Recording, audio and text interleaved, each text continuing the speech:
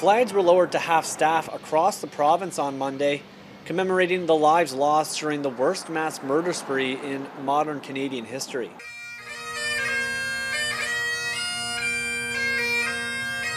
In Elmsdale, bagpipes heard throughout the local superstore, followed by a moment of silence.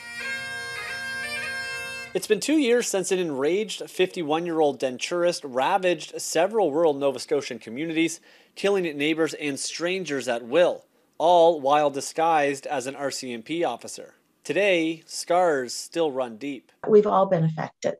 Christine Blair is the mayor of Colchester County. She knows several family members who were impacted by the shooting. 2 years later, trauma remains. The anxiety they felt when they've met an RCMP car on the road, or they hear the siren of a fire truck.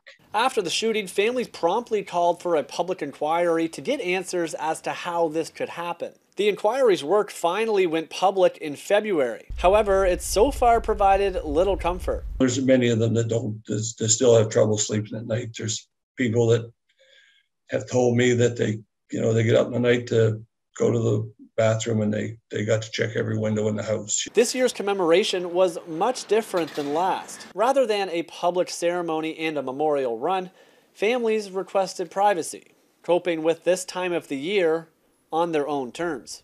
The people that were traumatized are still traumatized. There is no two ways about it. I just want people to keep the families and the friends and the neighbors in your hearts and your prayers. Families, friends, and neighbors that were taken far too soon. Graeme Benjamin, Global News, Halifax.